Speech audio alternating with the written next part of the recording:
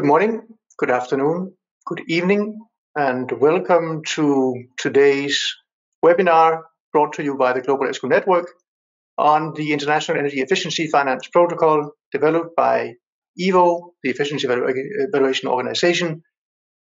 My name is Søren Lütken. I'm the chairman of the Global ESCO Network. I'm also the finance advisor for UNEP Copenhagen Climate Center, where the Global ESCO Network is hosted together with EVO. The Global ESCO Network is a network of networks. It's a network consisting of ESCO associations around the world. We have 35 partners, which is about 90% of the ESCO associations that we have been able to identify. Those are in the countries that are marked here with green. The blue are those that are not partners of the Global ESCO Network yet. And the gray areas are there where we haven't found ESCO associations yet. We also help establishing those ESCO associations when we can. So we consider it 39 partners, potential partners, and counting. The Global ESCO Network is guided by an advisory board of 6. The advisory board is currently working on a set of pieces of policy advice that covers different areas of the functionality of ESCOs, one of which is also the financing of ESCOs, and that's today's focus of the webinar. We're not looking into the policy advice per se. We will come back to that once the policy advice is ready, but we're looking into the financing aspects of ESCOs. As we are hosted by the UNEP Copenhagen Climate Center, the Global ESCO Network is born with a climate change focus. And energy efficiency has in fact always delivered some of the best returns on investment in emissions reduction. That doesn't mean though that they have been easy to finance. In fact, energy efficiency is probably the hardest emissions reduction activity to finance, and the financing of energy service companies may be even harder. There are reasons for that, and not all of them are good, but one of the main ones is that the business does not conform to banks' traditional project evaluation criteria. And another is that regulators rarely understand the business. Now, what have regulators to do with it? Well, regulators oftentimes enter into the sector in order to promote energy efficiency, but when they do so, they disregard the ESCO. They consider the ESCO as a private sector activity that does not need any government support, but those that do not have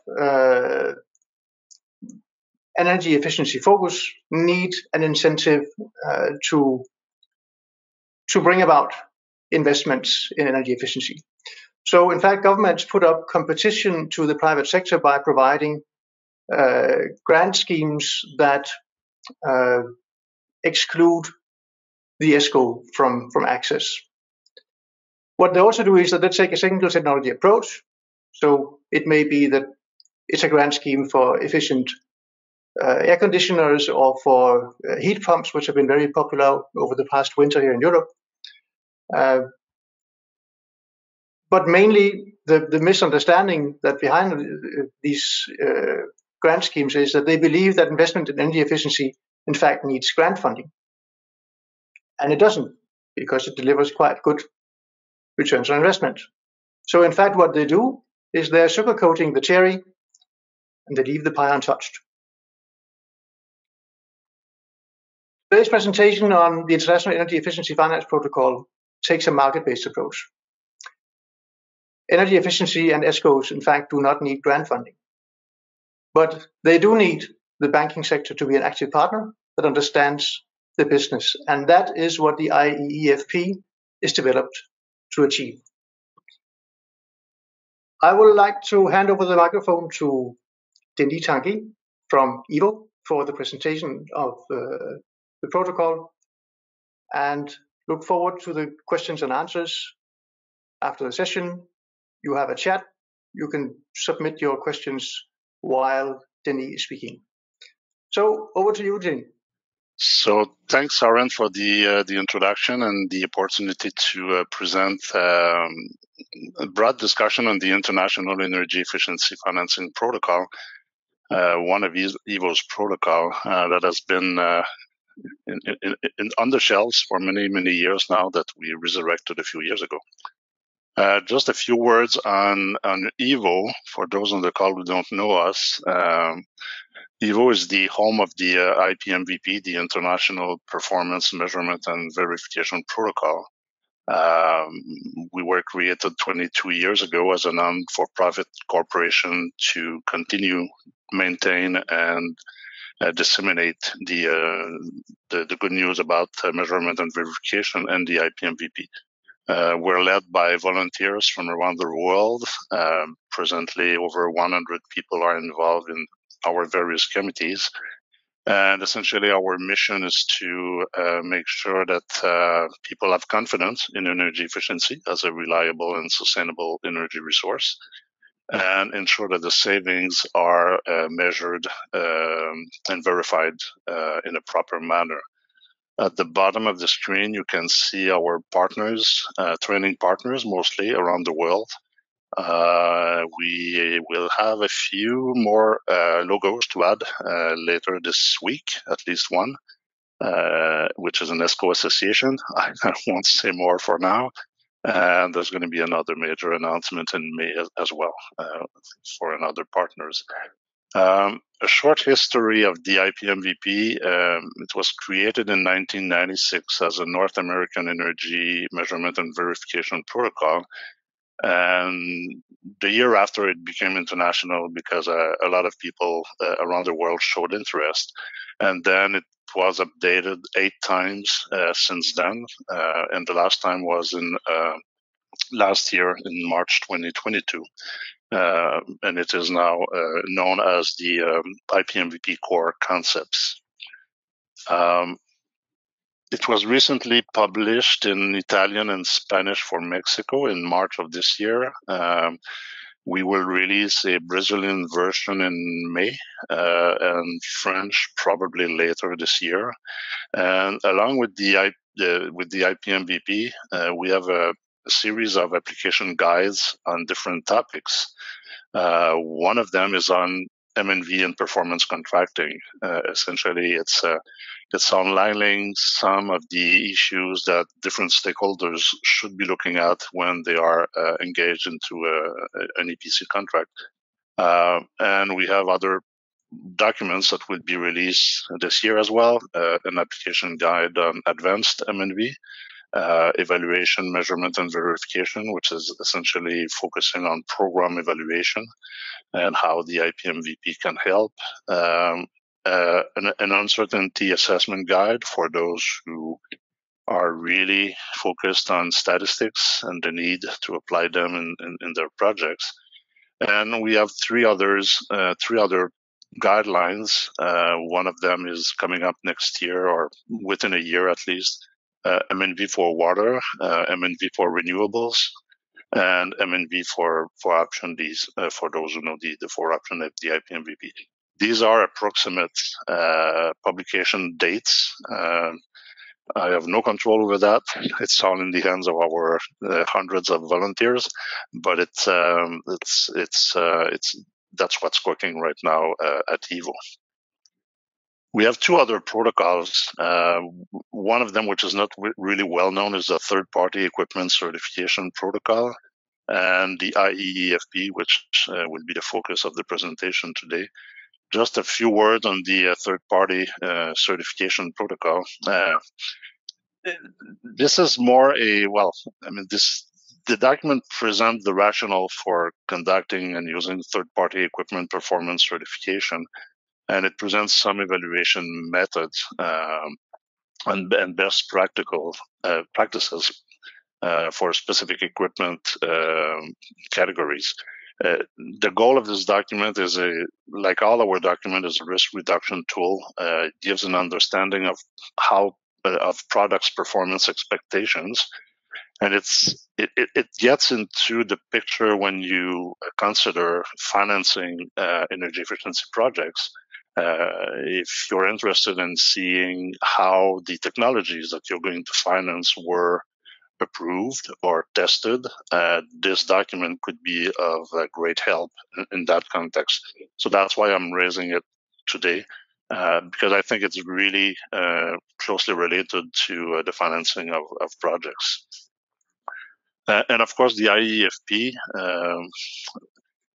The IEEFP is really a blueprint to help loan risk and credit officers to understand the basics of energy efficiency and really understand how attractive energy efficiency projects loans can be to facility owners, ESCO, and other potential developers and implementers of energy efficiency projects.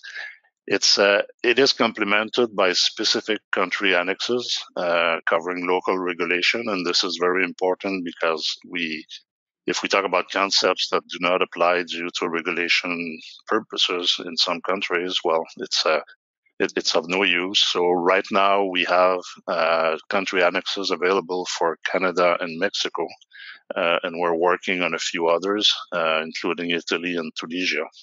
And we're quite willing to develop as many country annexes that will be needed. These annexes are not really complex. Sometimes they could be only 2 or 3 pages or more, but really focusing on the local situation. And we have a hands-on training on how to apply the various tools, project-based templates and material provided in the program that I will explain a little bit later as well. So the big question is, why bother about energy efficiency? There are tons of reasons why bothering about energy efficiency, but I guess the most obvious one is climate change and all the declination that we can imagine about climate change. I mean, I've been in this business for close to 35 years now, and I've seen different terminology, but it all comes up to the same thing: is we consume energy, we emit greenhouse gases emissions, we are affecting the climate, and we need to reduce our energy consumption. So if people don't understand that, I guess we have a big gap to fill. But this is I guess the background for the development of the IEEFP in 2009. More recently, of course, we have the Paris Agreement, 2015, that is calling for to limit the temperature increase to 1.5 Celsius above pre-industrial levels.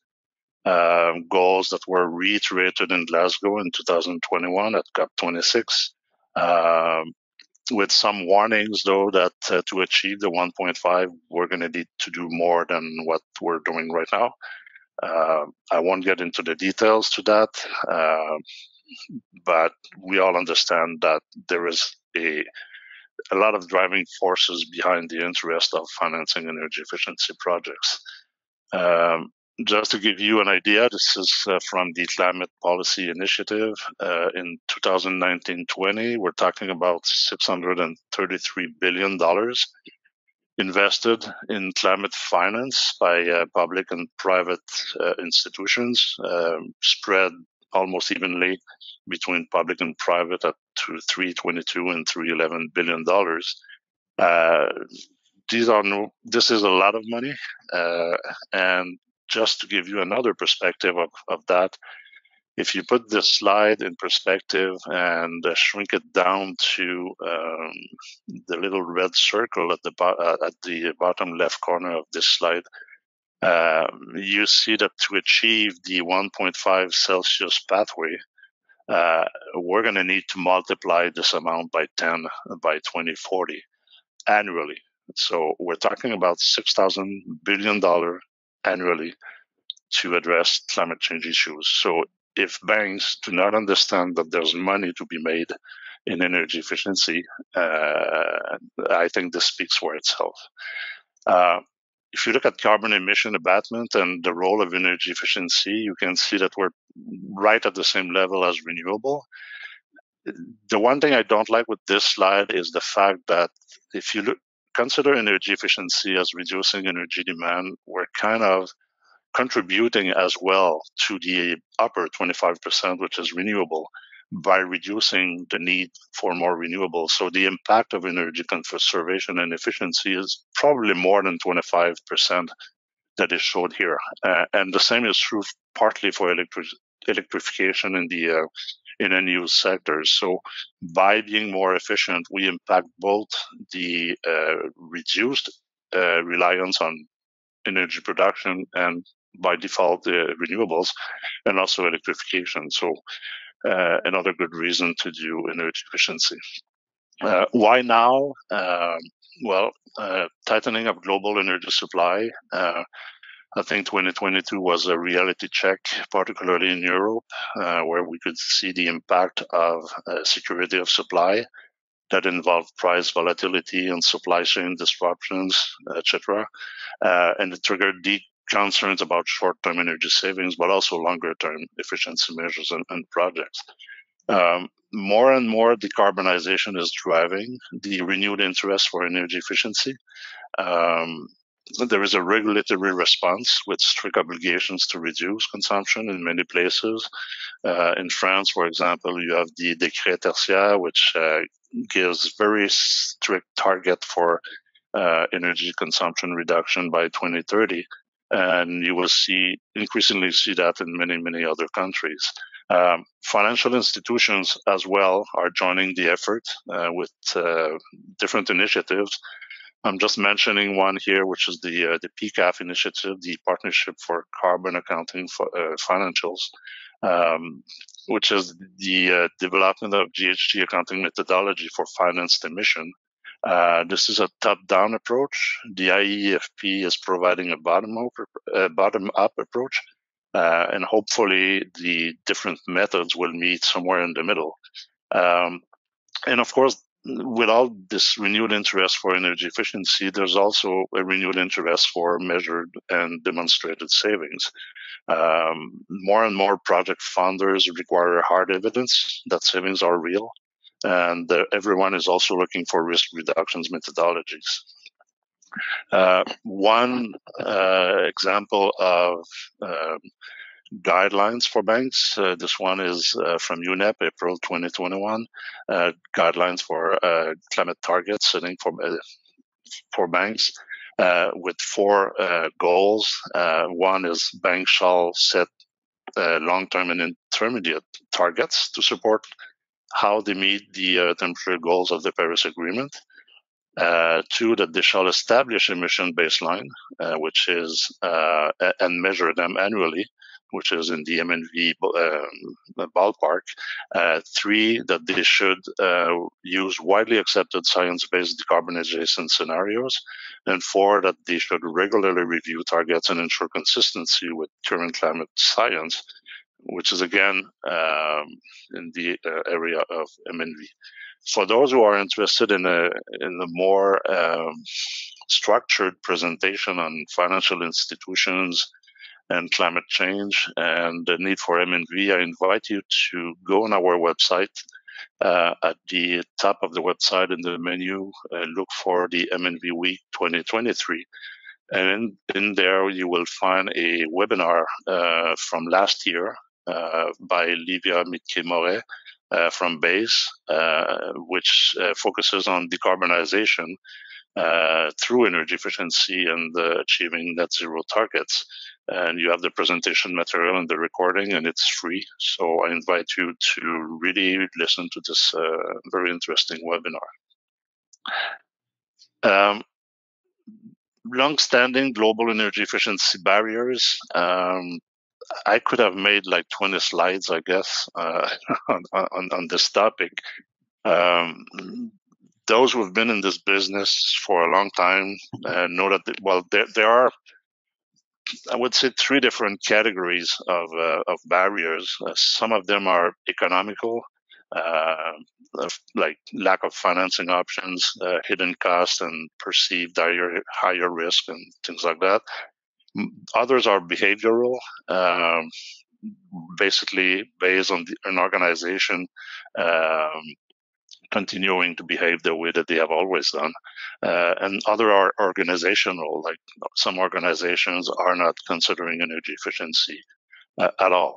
So what you see in blue and on the left side of the 12 barriers that could be, as I said, 24, 36, and 48, these are organized and they could be categorized in economical, behavioral, and organizational.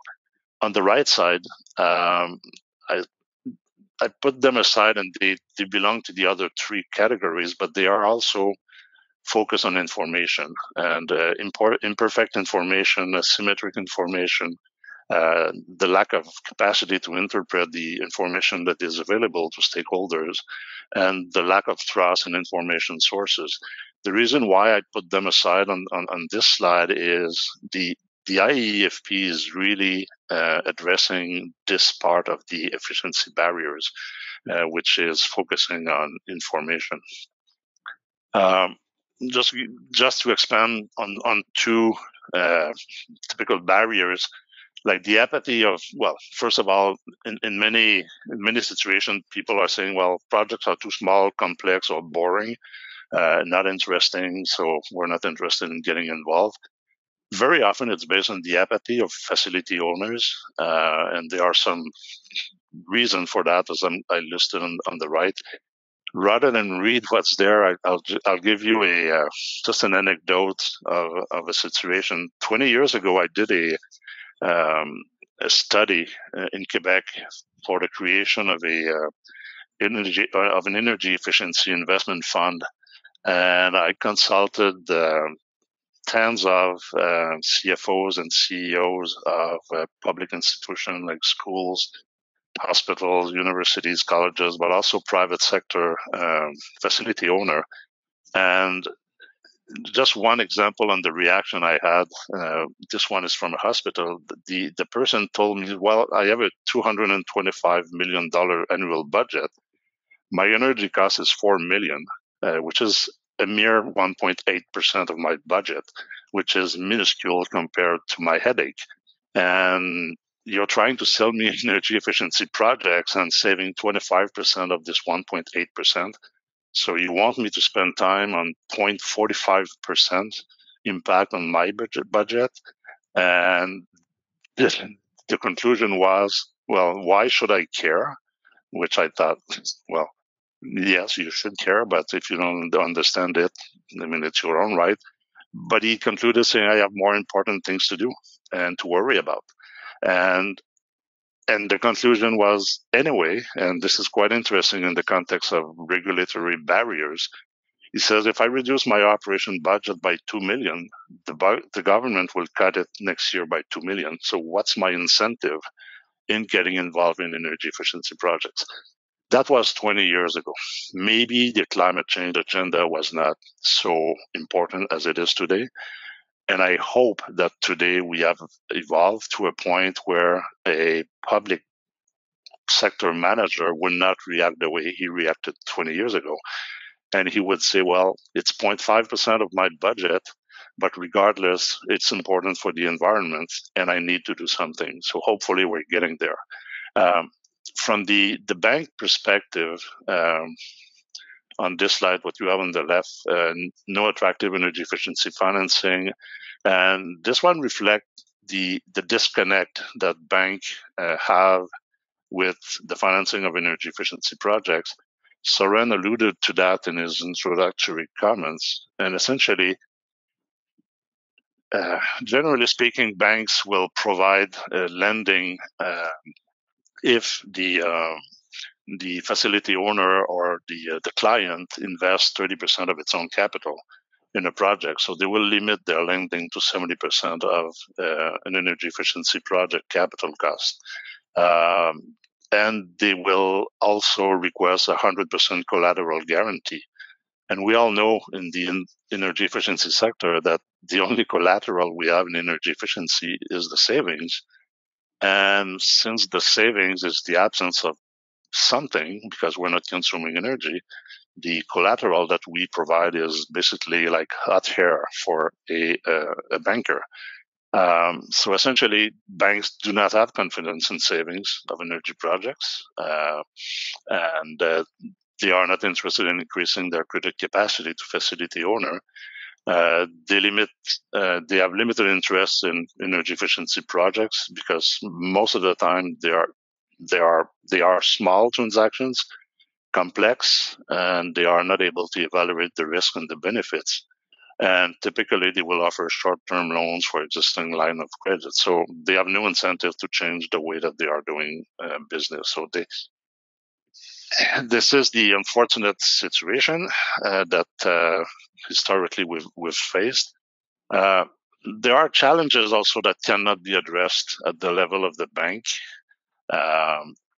And essentially, those challenges, and mostly the regulations and regulatory challenges, and in the case of ESCOs, for example, if you cannot legally do off-balance sheet projects, this is a barrier, a serious barrier that the banks cannot address. So essentially, there are going to be situations where the financing will not be possible, and this will define the boundaries around which energy efficiency projects can or cannot be financed. But there are a lot of challenges that can be addressed, and they are related mostly to the right side of the slides that I presented on barriers, which is basically based on information. Banks can address the challenge of limited energy efficiency knowledge. They need to get educated, and this is what the IEEFP is about as well. Projects are not appealing, small and complex. Again, this is something that they can learn. Projects are not business as usual. Of course, they are not business as usual. I mean, we're trying to get them into a new market that represents thousands of billions of dollars. If I was a bank, I would be interested in that free money that I can access, essentially. Insufficient collaterals, same thing. This can be addressed if they understand the nature of energy efficiency. No confidence in future cash flow, same issue. If we explain and explain and explain again how positive cash flow can be generated from energy efficiency, that could change eventually the picture. This is addressed as well in the IEEFP. And of course, the lack of appropriate investment grade audits and technical capacity in the industry or could be also a barrier, but this can be addressed as well by banks and other stakeholders in the industry. So here comes the IEEFP. Again, it's a long introduction, but I think it's important to put the context into which this document was developed and how it can be put at use in the energy efficiency sector. The main objective of the IEEFP is to create an understanding for local financial institutions, and this is, I want to emphasize that this is really for loan and credit officers and banks. This is not a general public document, although it could be useful, but this is really oriented towards bank understanding energy efficiency. It is designed to enhance the knowledge of those people on how energy efficiency projects can be relied upon for loan repayment, essentially understanding the positive cash flow, how they can evaluate and mitigate the risk as well of energy efficiency projects by getting knowledge of the technologies and what they do and how they can generate, again, this through the performance of those equipments, they can generate positive cash flow. We teach them, or we give guidelines on how to structure project-based loan that minimizes the risks and provide attractive internal rate of returns. And most importantly, from EVO perspective, is how the measurement and verification of energy savings can help them mitigate the risk as well of potential loans. Very quickly on the content, I'm skipping chapter 1 and 2, which are introductory, but you will see here in the next slides the structure of the document. I won't get into the details because I don't want to read the slides, but just to give you a general idea of the context, we start the document by providing examples of key energy efficiency technologies that bank officers could be faced with loan applications. We have 9 in the protocol itself. There are more, of course, but these are the most common ones. And for each technology, we present the key aspect of the technology, so what it is, what it does, and we give an idea of the useful life of the technology, so they have an idea of the time that the payback could be applied to. We give an idea of the simple payback for each technology. MNV factor, which is how difficult it is or not to do measurement and verification, and an assessment of the savings risk. So each technology has a table like that in the protocol itself. In Chapter 4, we focus on energy efficiency project development and finance process, which is essentially showing credit officers how the project is being built internally in a facility before they arrive at a bank with a loan application. So we're talking about the baseline assessment, then the decision to do an IGA, decision on what they want, what the facility owner want to install in the facility, and so on. So it gives an idea of the work that was done before arriving at the bank or at the financial institution to apply for a loan. We give an idea of what an investment grade audit looks like, what it contains, what it is used for by the stakeholders in the projects. So banks can refer to that and understand what were the hypotheses behind the project costs and so on. Of course, measurement and verification is a key part of the project. So we briefly present, like it's a 2 or 3 pages summary of the IPMVP. Essentially, we explain the 4 options. We explained that in absence of being able to really see the savings, that the MNV is acting as the meter of energy efficiency projects, and we emphasize the importance of an MNV plan as well. Key stakeholders, we explain the role of each stakeholders in a project. From end users, project developers, funders, not-for-profit, product and services provider, energy suppliers. So we give examples of different types of stakeholders and what their role is in a project. So if, for example, the not-for-profit organizations are involved in helping for GHG accounting, well, so the bank can see, okay, this is why they are involved in the projects and they have a role, and they play a risk mitigation role as well, and so on. So these kinds of examples. Chapter 8, focusing on different financing options, essentially reviewing various options like host equity, loans, leases, infrastructure as a service, and energy services contract, and the role of ESCOs in projects. Chapter followed by Chapter 9, energy efficiency project contracts, different types of contracts like consulting, fee-based, financing agreements, construction and maintenance, ESCO contracts again, and so on. Again, to give an idea of the potential contracts that could be involved in a project. Sorry. And then energy efficiency financing market needs. We explain what the market needs in terms of loan products and credit products for energy efficiency projects. So again, it complements the picture of energy efficiency financing from the bank perspective. And we also give two examples of projects that are with two different levels of debt financing. One at 70%, which is the traditional bank maximum loan, and one which is 100% debt financing. And we illustrate how the cash flow operates in both contexts.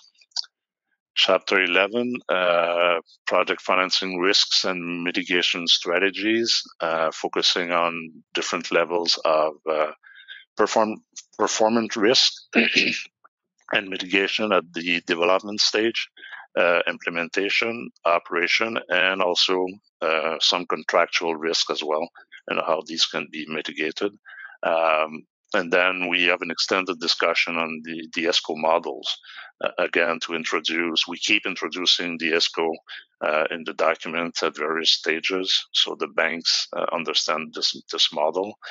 And then we offer a brief presentation on examples of guarantee mechanisms for financial institution. One of them, partial credit guarantee, and energy saving insurance, ESI schemes. We have historical examples, but maybe on the ESI, this is like, let's say, resurrecting, but there is a lot of renewed interest in ESI for energy efficiency projects in South America. I know that in Europe, there was a project financed by NH 2020, subsidy. So there's renewed interest on that front, which is great. And we end the protocol with various checklists, one on risk mitigation, one on IGA, and one on loan application guidelines. So that's the in a nutshell what the IEEFP is about. So as you could see, we're essentially introducing different concepts of interest on energy efficiency projects, always from the perspective of educating the bank and loan officers. The document itself takes about 1 hour to read. It's not a Bible. It's not meant to be a reference manual, but it's meant to be a guide on addressing loan applications and understanding what they are. So it's not a training manual or a comprehensive document, as I said, but we do have a training program that we piloted in Canada in 2019 and 20. And in Mexico in 2021, and we're about to do another training in Mexico in collaboration with GIZ and through the NEMA facility. And the course is structured in 3 different components. We have pre-courses, self-taught courses. One of them is an introduction to financial terms used in energy efficiency. And another one is the introduction of energy efficiency technologies, which goes a little bit further than what is being presented in the IEEFP itself. I think we have 13 or 14 different technologies in the course, and it's self-taught, maybe a couple of hours before attending the core course, which is delivered through 12 training modules over 2 days. And at the end of day 2, actually it's 2 days and a half, at the end of day 2, the participants are separated in groups and they have to prepare a loan application. And the following day, they present their loan application in front of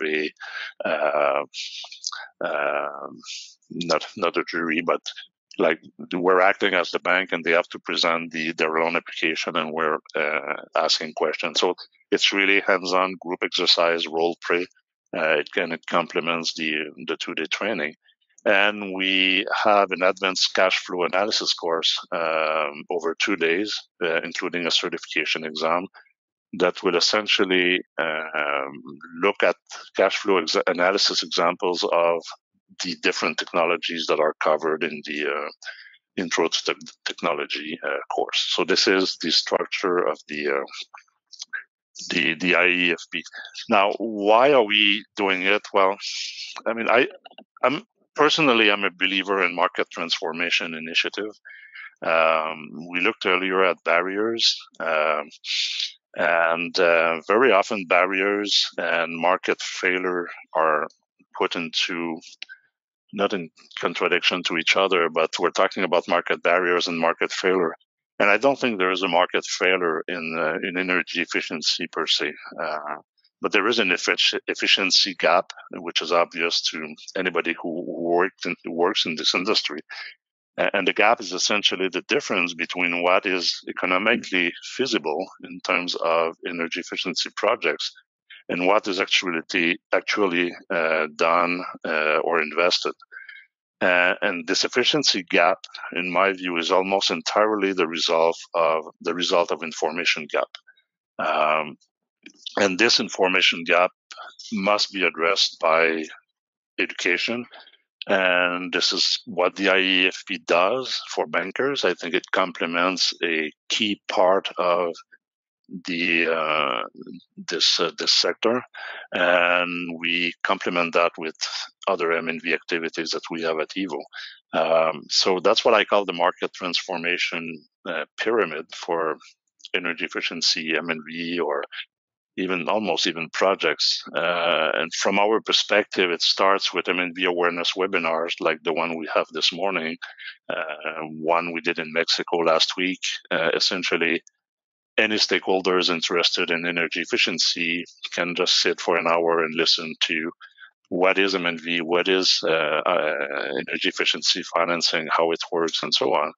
And then we get to another level, which is a more formal introduction to either M&V or to financing concepts through specific IEEFP workshops that usually run for half a day or one full day. And then we get into the certification education. In our case, the Performance Measurement Verification Analyst Program and the IEEFP that we developed. We have performance measurement and verification experts, and then advanced and thematics training on different themes like statistics, ISO and IPMVP, and so on. And at the very top, we have the hyper specialists, or what we call the mentors.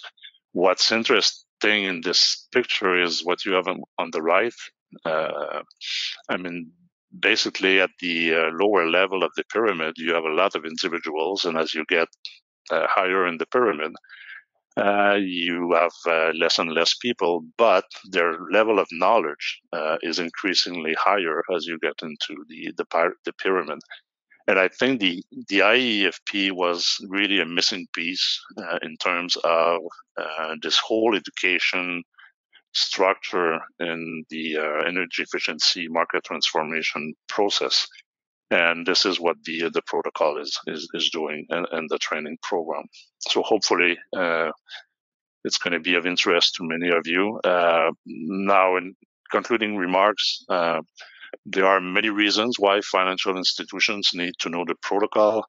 I think the most obvious one is what I discussed at the beginning. Is I think the sustainable finance will be there.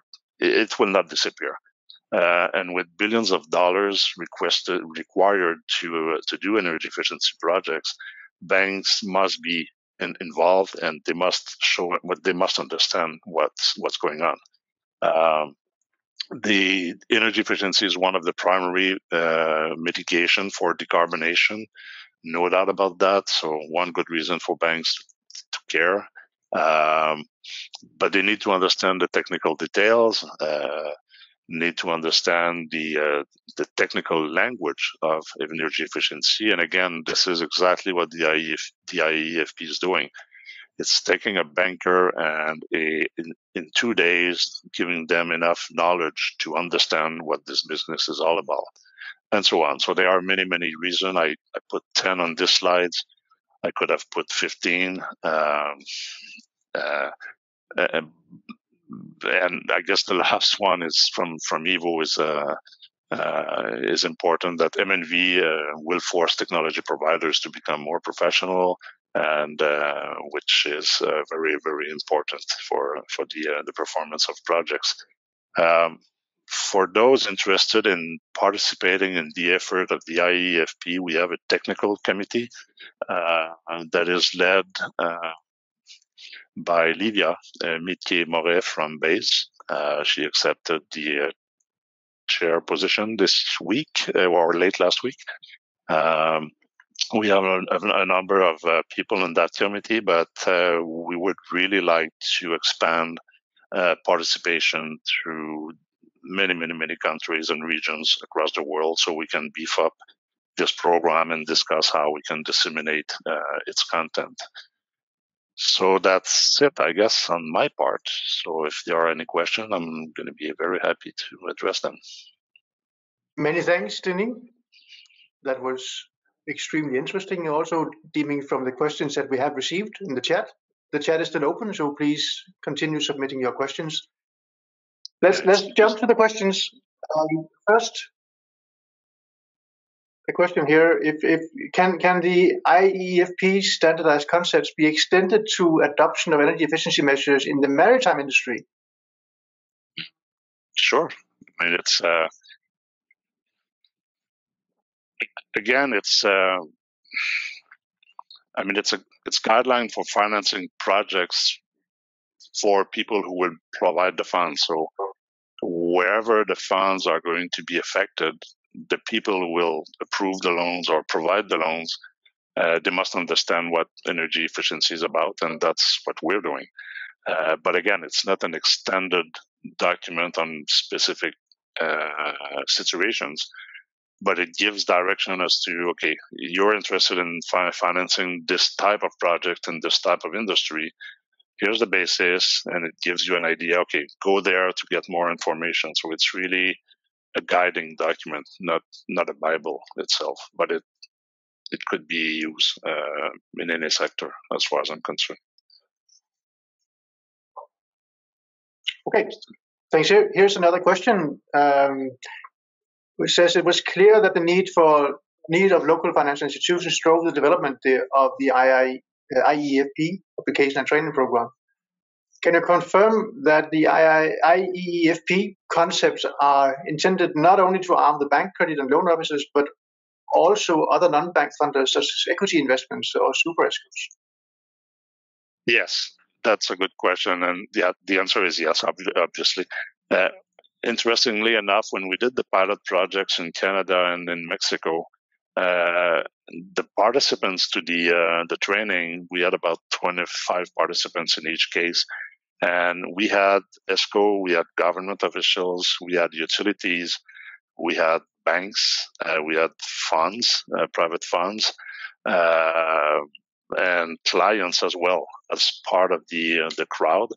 And it became very interesting when we got into the role play situation at the end of day 2, and when they were preparing the loan application, because these people who are not used to talk to each other were talking to each other around an energy efficiency projects, and they were using the different hints and things that they had learned in the previous 2 days in terms of risk mitigations and things like that. So definitely, it applies to all project funders, whether banks or even governments or utilities or anybody who wants to have an understanding of who does what in energy efficiency projects and how does that work and how can I make money out of it, essentially.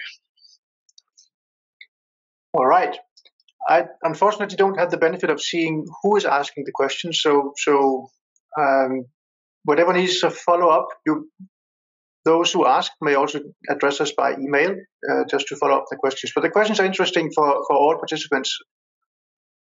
Now the question here is, what role will the IEEFP play where fintech products, which are tailored to the needs of borrowers, will drive the lending? Is there any example of EEFP being integrated into a fintech product? That's a good question. again, I mean, this is something that we can explore. And I apologize if I don't have a lot of specific answers to specific questions, because this is fairly new for us. So when we resurrected the protocol, our goal was to get involved in the financial discussion from an M&V perspective, but also from an energy efficiency perspective. And since we've done that 2 years ago, we're kind of going in all directions, and we see that it spreads in areas that we could not clearly see beforehand. So, I mean, my first reaction to yes, it could apply or be interesting for fintech financing, but we need to look at details and maybe adapt the product. Particularly on the learning side, like the training, we could have specific training on specific products that we could develop. And to follow up on that training, would you have any plans to do any training in India, maybe? We would love to. The only thing we need to do a training in a specific country is the development of a country annex. And essentially, the country annex, as I said earlier, is presenting or addressing issues like off-balance sheet financing for ESCOs, for example. What are the local banking regulations that would limit EE financing by banks, and so on. So as soon as we have this annex, because it's part of the training itself, so there is a core training which is about 80% applicable around the world, and the balance 20% at the end of the training is really country specific, and this is based on the country annex. So if we can develop a country annex, we can deploy the training in any country. India, and we're working on Tunisia. I give you that example. But yes, if the person who asked the question has clue as to where we should go to develop the country annex, and very often we're talking about maybe banking associations that could be part of this initiative. That would be great because they get involved in the projects from day one, and then they are the ones who benefit from the training itself. So definitely, yeah. Good, and there are more questions here also regarding the specific training in Mexico. I think the answer for those would be to contact you directly, Denis, on how possibly to get involved or be part of that training. So please, you who are interested in that, address Denis directly by email. Sure. Another question here, which is, and I think you already have addressed that already, Denis. And there are countries that need this education more than others. So how do we make sure that those countries are addressed? Would that be a bottom-up approach, as you would like to do this for those countries that are interested in having it developed, but you are not developing it top-down? Driven. Oh yeah, it's demand driven. Yeah, it's demand driven. If, as I said, ideally the demand is either driven by an existing project like the one in Mexico was driven by GIZ and through an EMA facility for small and medium enterprises. In Canada, it was driven by Canada is an exception because it was fun. It was driven by EVO because the government of Canada financed the update of the IEEFP. But in Tunisia, our goal is to work with the Banking Association of Tunisia. So we can either develop it ourselves, but ideally it's demand driven by specific countries or stakeholders in a country that could drive this project along with us. Very well. We are at the top of the hour, or in fact a half hour, but we are reaching the end of the webinar. There's only one last question that I would like to ask you, Denis. How well is this IEEFP being received by the financial institutions, and how do we get them to read it? The feedback we've got in Mexico last year was extremely good from financial institutions. And how do we get them to read it? It's available for free on our website. People just need to register with a free account, and then they can download the document. But in terms of dissemination, I am available to make presentations in whatever context people may think of in front of banks, bank associations, or any other groups. And we can even distribute the document directly to interested parties. So again, it's free from our website. People can download it and distribute it and make good use of it. And contact us whenever in doubt. So we'll be happy to assist.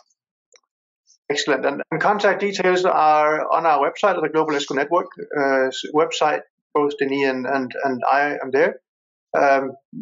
The recording of this webinar will also be available, if not tomorrow, then sometime next week. We normally edit them a bit before making them public. So please check our website for this webinar and all the former webinars that we have been doing on different topics related to ESCOs. I apologize for those questions that we might not have been able to answer in this hour, but I thank you, Denis, very much for your presentation, and all of you out there for joining our webinar today.